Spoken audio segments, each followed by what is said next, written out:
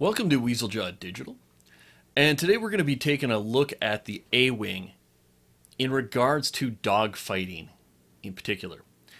I covered a general overview of the A-Wing and how, some different builds and whatnot. This video is strictly about dogfighting.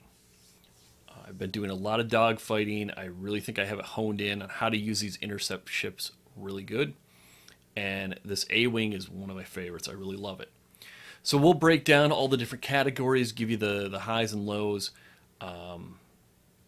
And to start with, I want to say that there's really two super effective A-Wing builds. One is a defensive strafing A-Wing that makes quick passes across the battlefield, picking out a target, hammering it quick, flying off again. You're not in for long exchanges. You're making quick passes, hitting something, breaking away from the combat. Those pilots, those ships tend to have lower deaths, but they also have lower kills. They're getting in and out of the action quickly. They're doing some damage. They're helping out in the battle. They're getting some kills against some prime targets. But they're usually not racking up huge kills.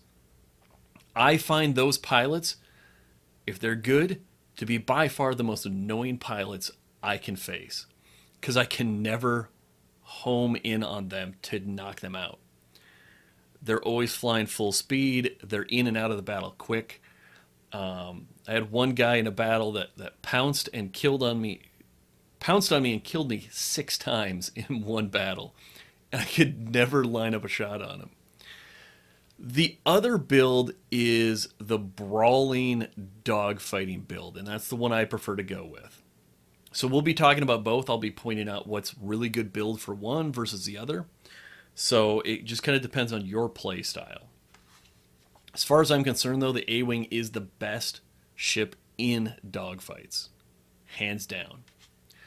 So we'll start by looking at our primary weapon. There are 4 choices. We'll start by knocking out this ion cannon right away. The ion cannon is not a good weapon for dogfights. Sure, it can shut down ships, but it struggles to kill ships. You're not going to be able to spend a lot of time honing in on one single target.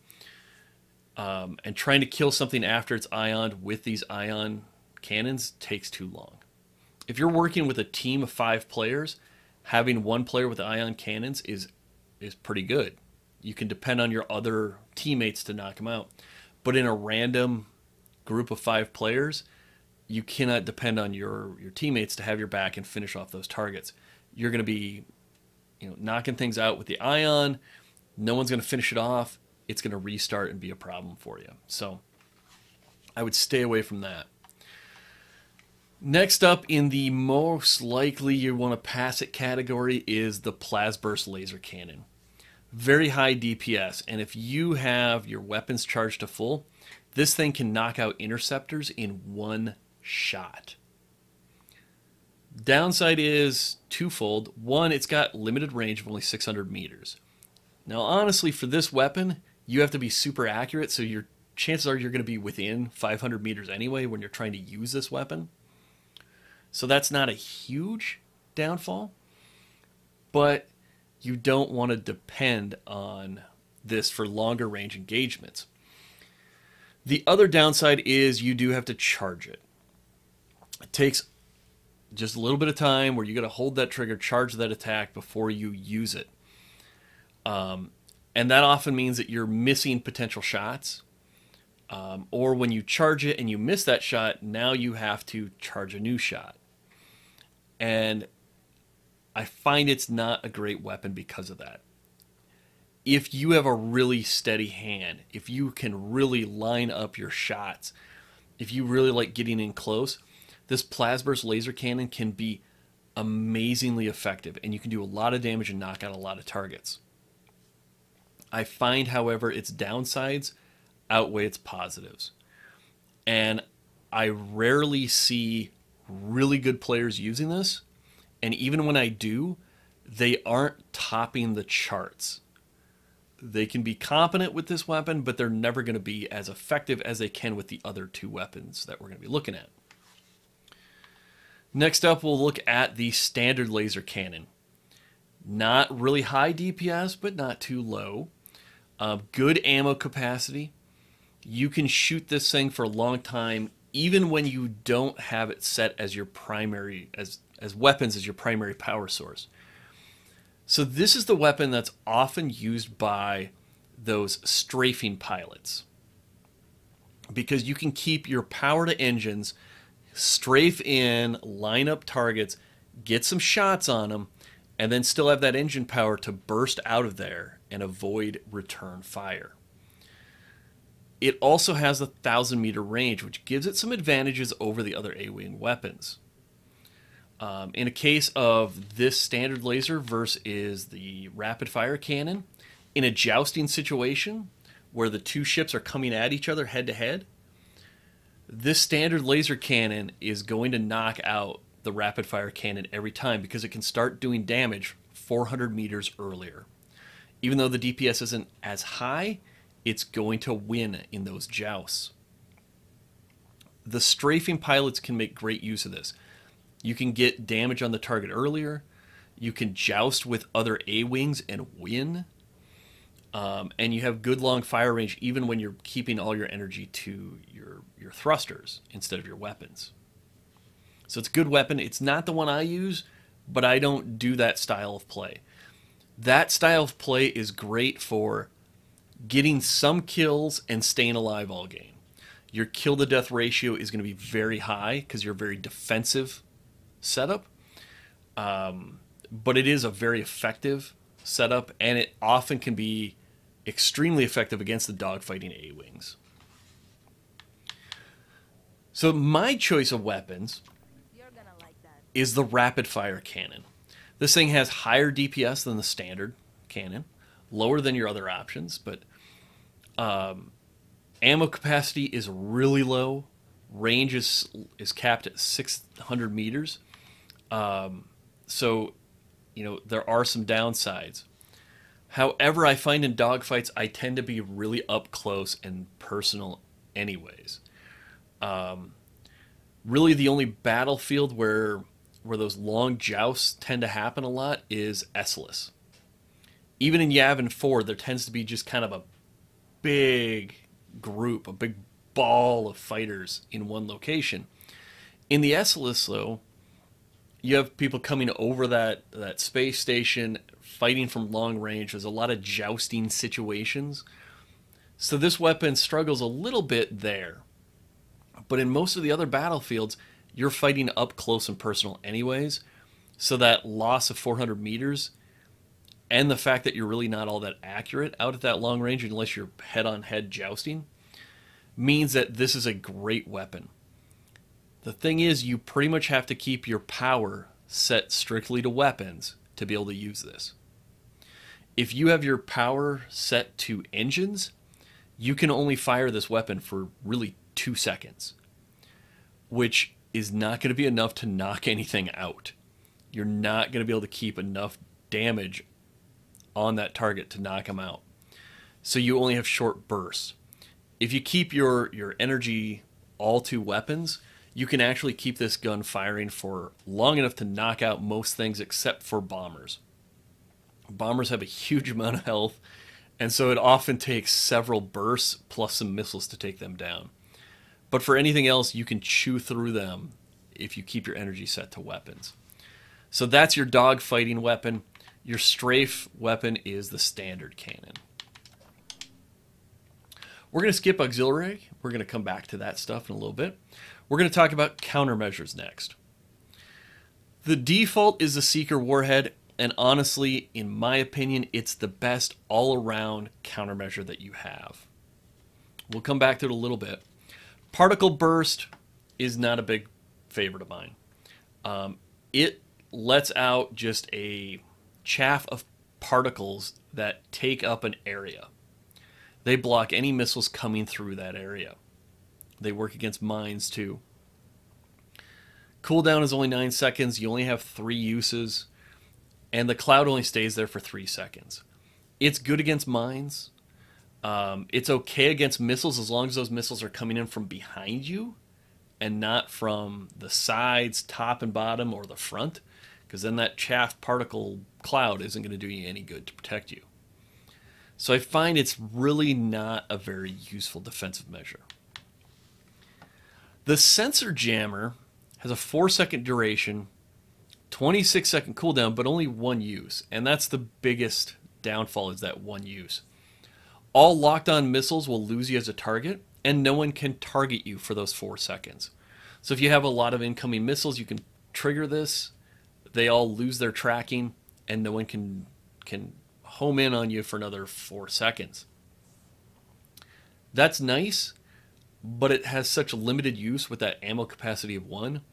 Unless you have a dedicated person to restock that for you, I find that this weapon's just too limited. The Carbonti sensor inverter is pretty useful if you're going a really strong anti-lock build.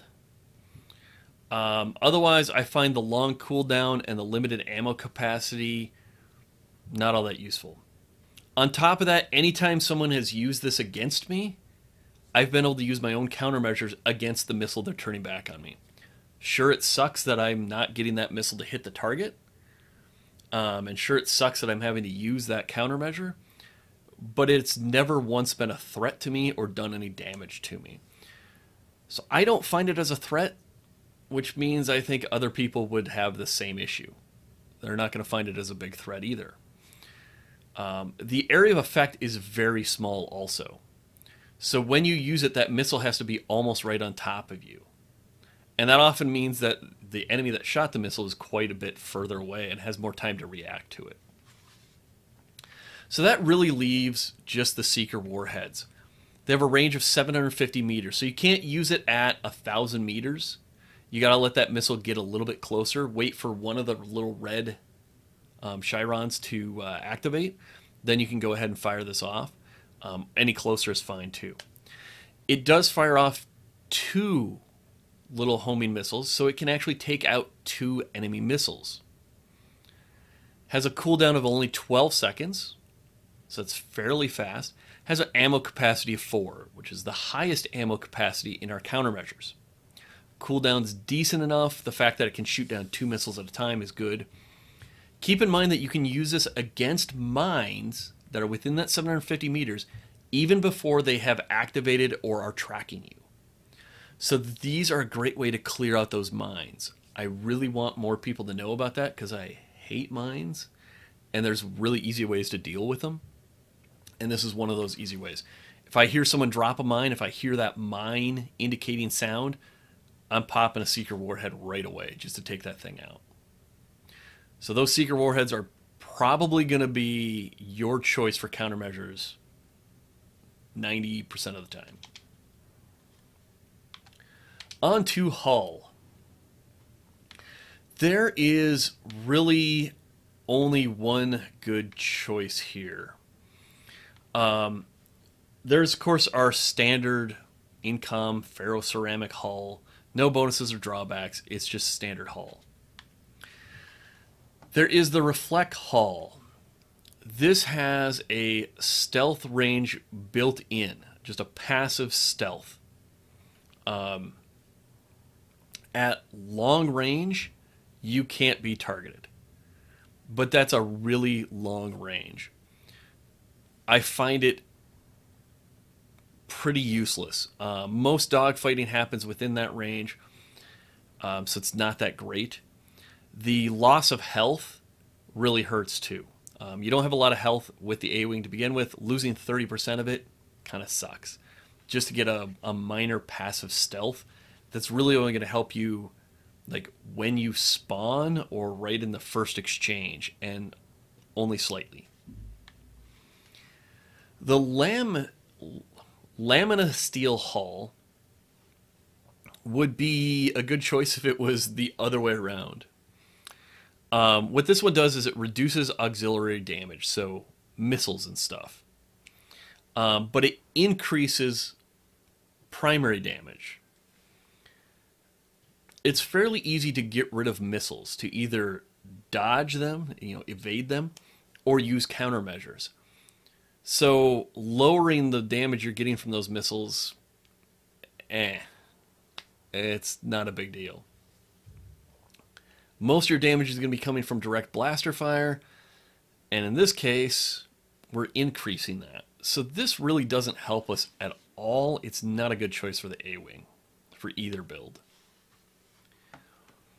The dampener hull, however, is a very interesting choice.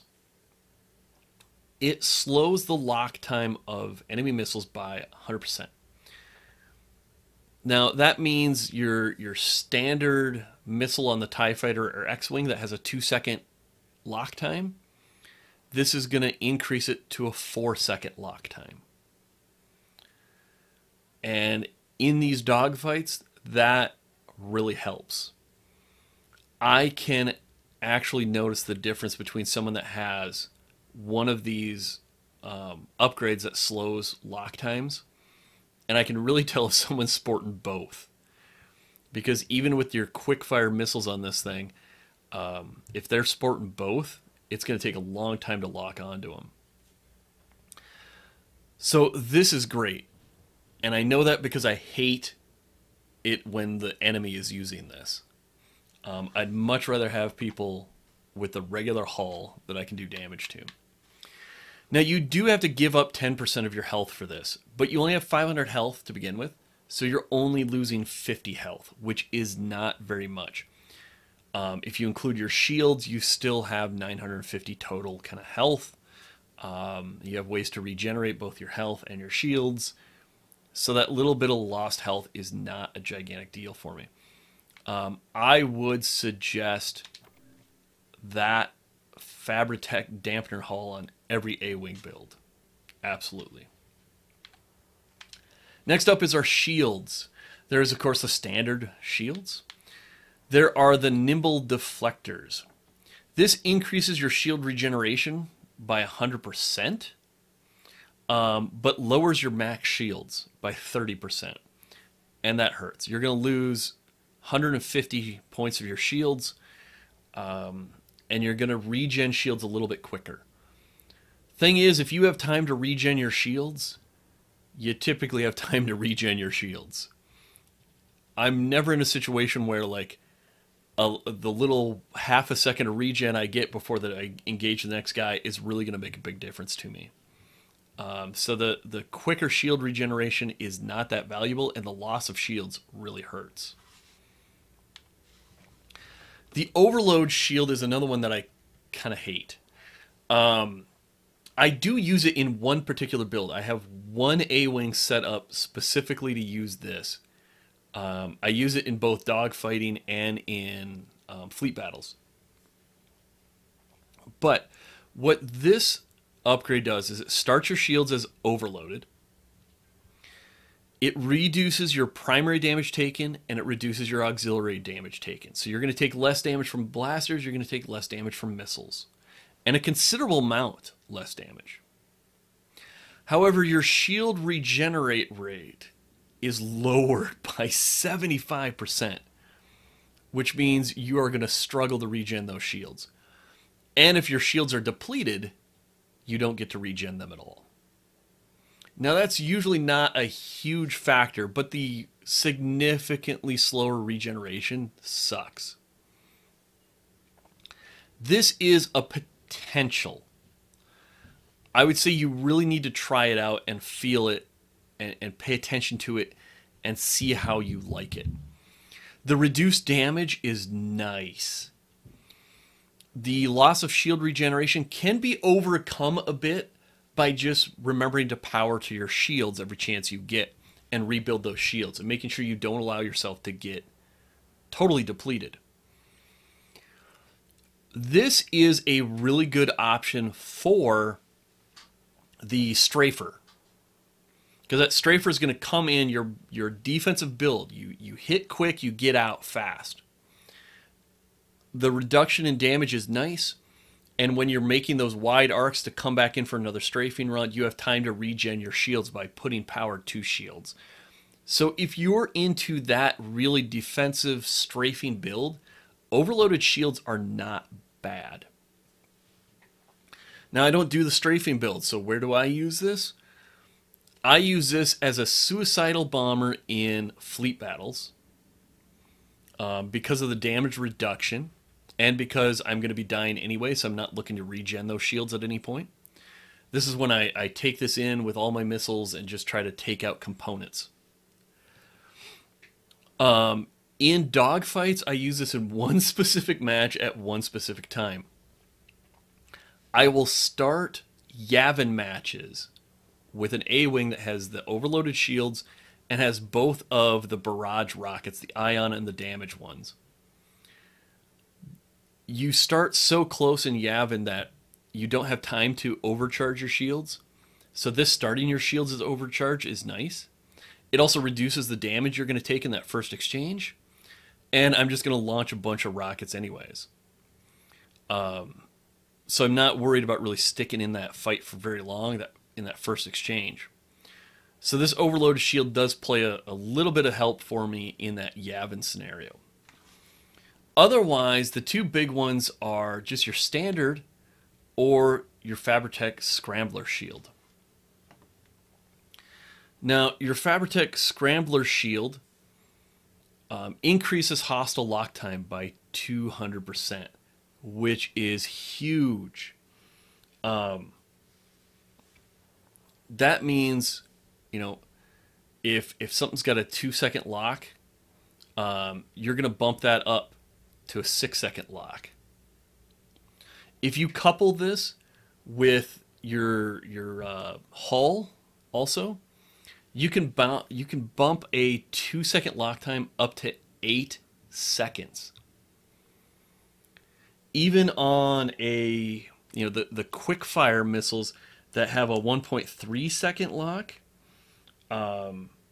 you're looking at over a 5-second lock time then. As someone that uses a quick lock missiles a lot, I can tell when someone has both of these equipped.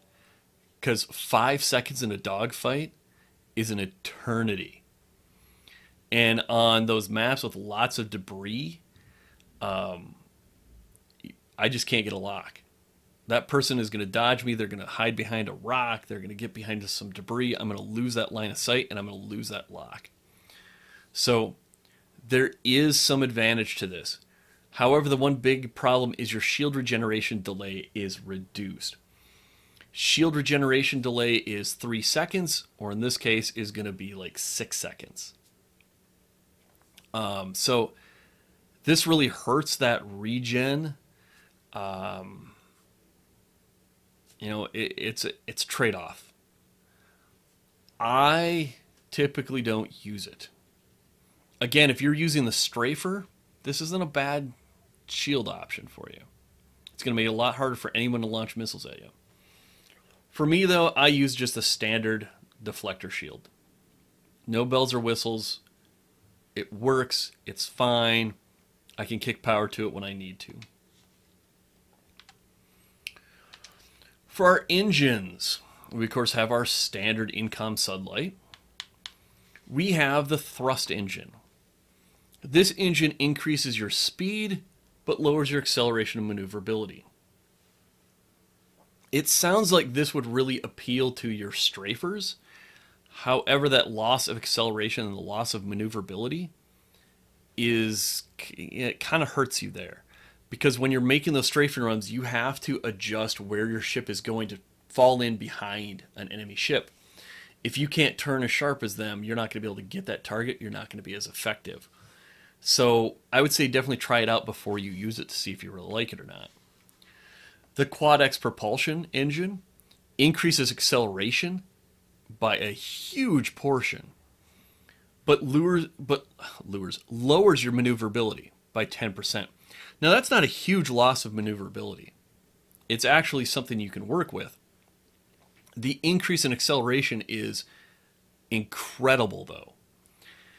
And if you are really great with handling your engine power, your speed, you can actually overcome that maneuverability loss really, really easy. You can, and I'll explain this a little bit, I guess, later when I talk about another one of the engines. We'll come back to this, I guess. And that's this micro thrust engine. This is my default. This is the one I go with a lot of the times. If you're playing a strafer, not a good option for you. But if you're a dogfighter, this is a great option for you. It increases your maneuverability by 30%, making it an extremely maneuverable ship. To show you the stats on that, you can see here that our maneuverability is up to a 104 because we added 24 to that.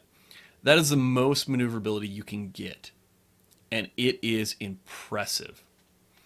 To put it into perspective, the microthrust engine on the A-wing means that if you just cut to 50% speed and you turn, you can actually turn faster than someone can do a drift turn.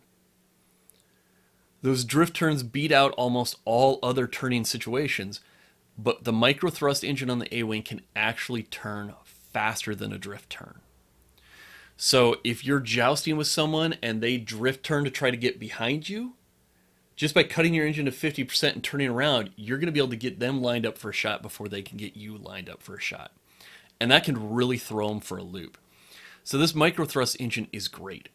Now you do sacrifice a considerable amount of acceleration and speed. And that is a bit of a problem. But it's not that big of a deal. You can overcome it. Acceleration, you kind of, I mean, you notice it, you feel it, but there's not a lot of times when I really need to accelerate or decelerate right away.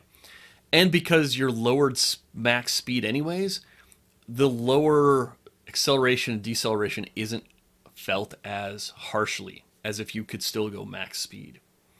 The reduction in max speed does kind of suck. It's going to take you a little bit longer to get to the battle, so you're almost always going to need to do a boost early on just to get back to where the action is. It's going to take you a little bit longer to get back in there and engage the enemy. It also means it's really easy for people to escape. So if you don't knock someone out right away and they're able to throw on a boost or just get up to max speed, you're going to be hurting to follow them. That loss of speed drops you down to a 112, which, you know, your X-Wings and TIE Fighters are faster than that. In fact, your Y-Wings sitting at a 110 are comparable speed to you at your 112. So you're going to be flying at like a Y-Wing speed, which kind of sucks. But I've learned to live with it. The big way that you deal with that is by using some boost when you need to. But most of the time you're getting into that action. You're getting into that ball of combat, and you're just being able to whip around and get behind them and line up targets. You don't need to be flying off somewhere. In fact, you often don't want to be flying off towards an enemy because then you're risking a situation where you're jousting with them. And almost everybody is going to be able to beat you in a joust with the A-Wing. So not what I recommend doing. So that's a really nice option. Now, the reason I wanted to come back to this propulsion engine is, strangely enough, it can turn around almost as fast as the microthrust engine. It can also turn around on this A-Wing faster than a drift turn can. The reason that happens is because you can so quickly drop yourself to 50% speed, turn and crank that speed back up, that you can just make real quick turns. A drift turn takes just about 3 seconds to complete a 180. The micro thrust can do it just at 2 seconds. This can do it just a hair over 2 seconds. And that can be pretty nice. And you only lose 10% maneuverability. Now that is a little bit of maneuverability, but you still stay pretty maneuverable compared to your other ships. You got a 72 whereas the X-Wing's at a 75, your Y-Wing is at a 70. So you're still eking out an advantage over them, maneuverability-wise, but it's not a huge advantage. So that's why I stay away from it. I want that maneuverability. That's what I'm really honing in on. So, you know, again, for strafers, the thrust engine isn't bad, but it's got some downsides. The propulsion engines may be okay. For dogfighters, you really should be going with the micro thrust or maybe the propulsion engine. For your strafers, the standard engines aren't bad. I love the micro thrust though. The other nice part with the micro thrust is you drop that speed down to 50%. You can beat anybody in a turning battle. So those tail chasing ones where you are in a kind of an orbit with someone else. If you have this micro thrust engine and you drop your speed to 50%, you're going to be able to cut that corner closer, and you're going to be able to start lining up shots with them. At that point, they have one of two things. They can either keep trying to spiral you and you'll slowly kill them as you line them up for shots, or they keep doing that and hope someone comes and save them, or they break off, at which point you can follow them, get on their tail, and wipe them out. So this is the prime choice when it comes to dogfighting. If you're a strafer, I'd probably go with the sublights, but you can try the other engines too. So now we're going to be talking about our auxiliary weapons. And there are some really good choices here. If you have nothing else to go with, if you're not sure what to pick, the repair kit is always a really nice system. It heals your hull damage, and it heals it at 36 health per second for 8 seconds, which is a total healing health of 288 health. You have a ship that's going to be running 450 to 500 health, so that's more than half. It's a nice way to boost that health back up. It slowly regenerates and doesn't have any max usage. So it's a 30-second cooldown. It's a great thing to have. I equip it standard on all my A-Wings. In fact, anything I have that can use the repair kit is going to get the repair kit. Next up, we'll talk about some of our other systems before we get to the ones I really like. The targeting jammer is amazing. I don't use it. I don't like using it. But it is amazingly effective. It is one of the most annoying things I fight against. So if there's someone out there that's using this against me, I get frustrated. This is one of the few things that really frustrates me. For 5 seconds, they can't lock on you. You're invisible from their radar. They can't lock on you. They can't shoot missiles at you. And you wouldn't believe how much harder it is to aim and fire and hit someone that's using this. The amount of information you get from that little target lock square around a target is way more than you think it is. One, it helps you visualize where they're going to if you're trying to chase them or when they're flying across your screen really fast. Secondly, it allows you to get your lock. Third, though, it acts as a range sensor, and I have adapted to that. I depend on that range sensing, basically how big that square is compared to the ship, to be able to lead effectively and hit the target ship. When they use this targeting jammer and I don't have that guide, I almost can never lead and hit them. I just can't do it. I'm just not capable of it. So that targeting jammer is extremely effective. I've seen people use that when they're coming in on that first pass at the beginning of the match, and it's effective. People can't get locks on them. People can't hit them. They can swoop in behind people and get some kills. I've seen it mid-battle, people coming in and using it. It's a great tool for strafers. If you're a strafe pilot, I would probably use this over the repair kit. The reason is you come in, you line up your shot. If anybody shoots at you, you can hit this and fly away. It's a great way to escape a situation and not get killed. Next up is our ion rockets. These do 300 ion damage, considerably less actual damage to ships. They fire incredibly fast.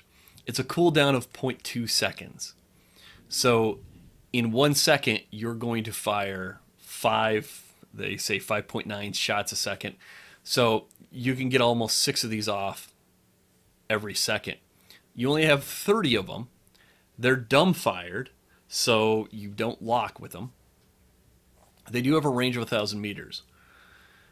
Because they're dumbfired, I don't find these to be very useful. If you get directly behind a target, sure, you can hit them with these and do some damage.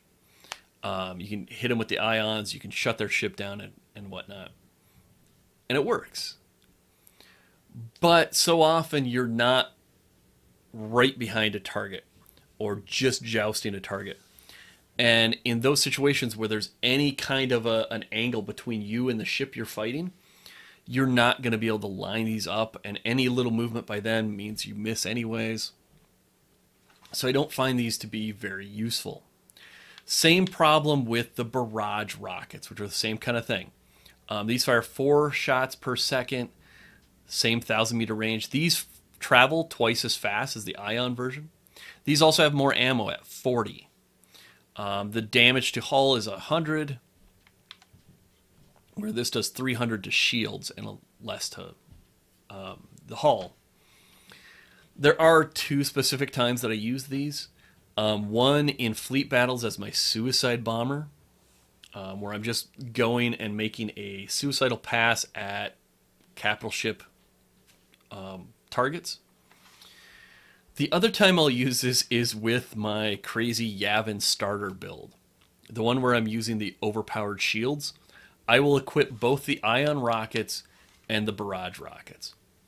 The reason for this is, in those situations, you have 5 ships spawning on both sides, and they just kind of both fly towards each other in one big mass.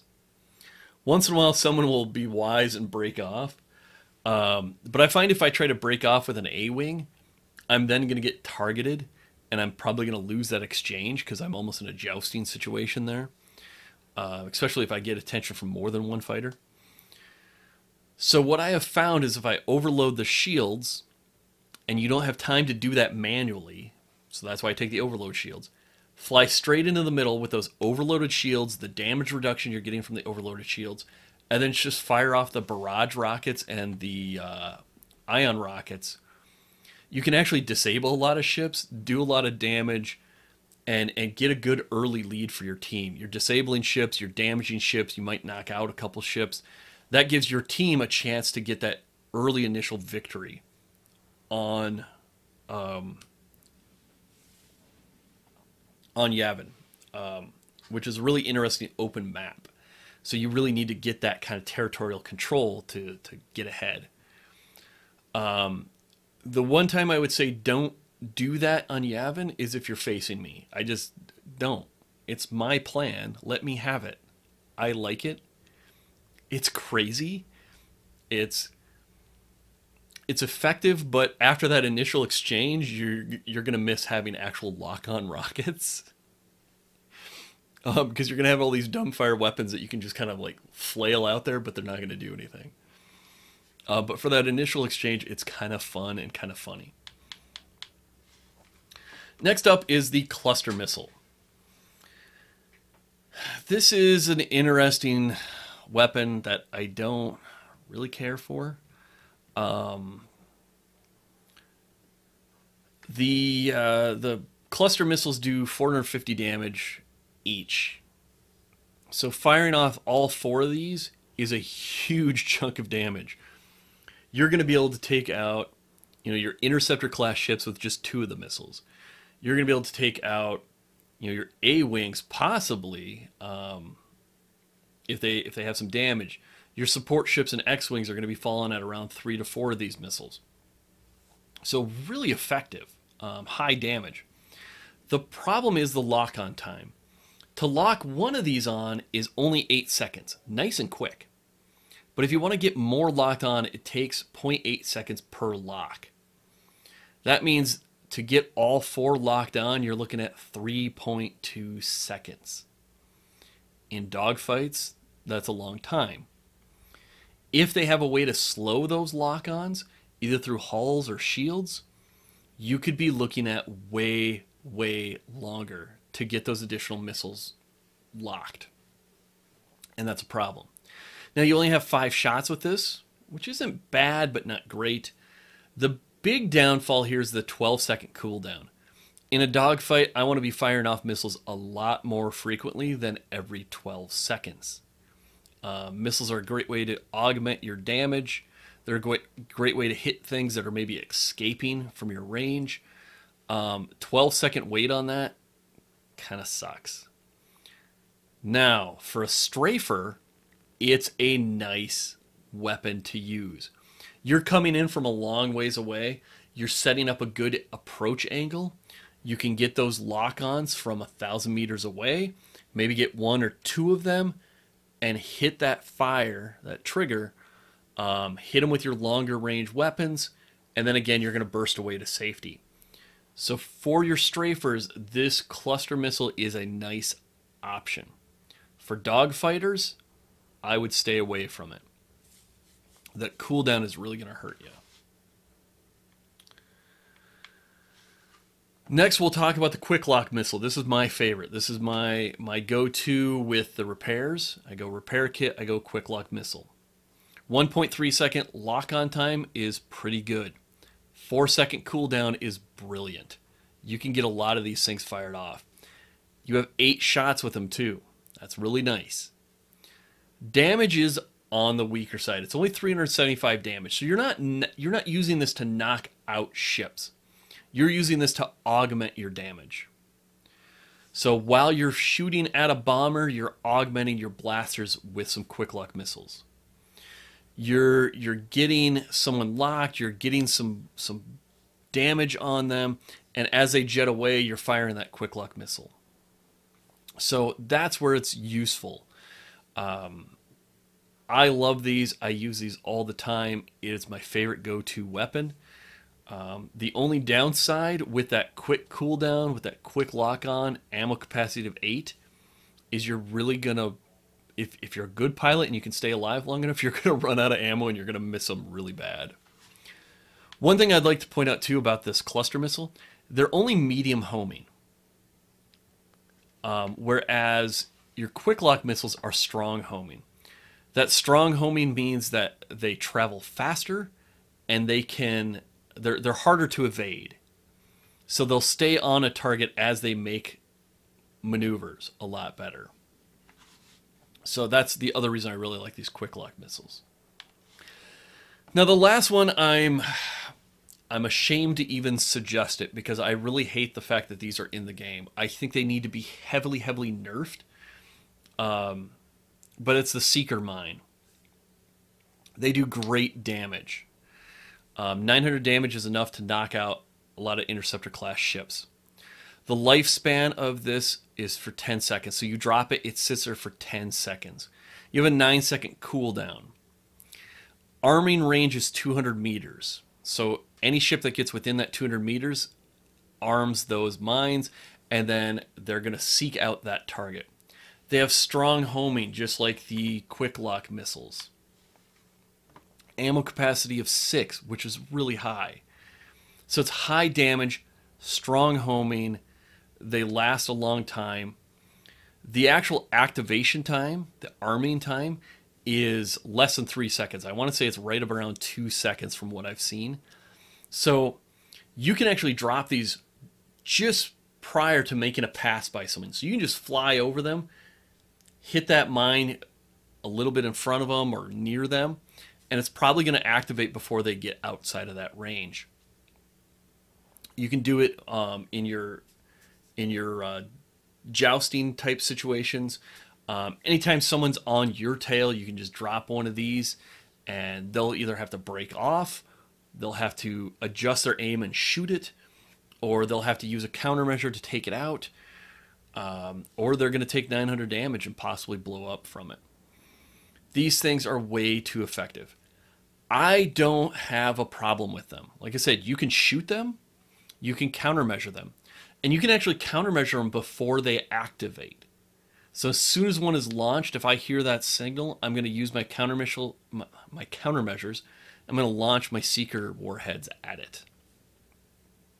So, that's kind of the ways you can take them down, because they really are easy to take down. You shoot them, use your countermeasures. It's not a big deal. The other time you can use them to great effect is when you're in those tail chasing ones, where you engage with someone else and you're both kind of circling each other. Drop one of these things, they're staying within that 200 meters. Within 2 seconds, it activates, it chases them, it does an amazing amount of damage. Now, again, they can countermeasure it, or they can break free and try to fly away from it.